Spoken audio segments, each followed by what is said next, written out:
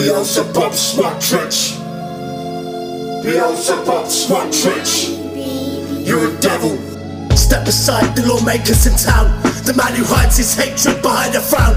Lost person in the ocean, he'd watch them drown. Squat with a garbage crown. A piece of shit, making everyone down. A political joke, a political clown. An animal object, not even a noun.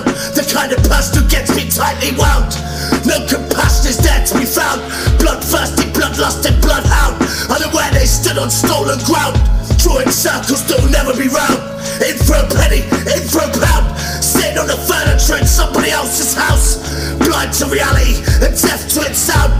Piling up the corpses until he's forming a mound. Hateful creature of no sorrow, that's hellbound. Hateful creature of no sorrow, that's hellbound. Thunder is the only thing he'll see from a cloud. His racism is the kindness, cruel and loud. He believes what is his was in doubt. Hidden in the darkness of a bloody shroud. Toxic narcissist looking for a devil to assist. Beezlebub Smotrich. Beezlebub Smotrich. You're a devil. Beezlebub Smotrich. Beezlebub Smotrich. You're a devil. You're a devil.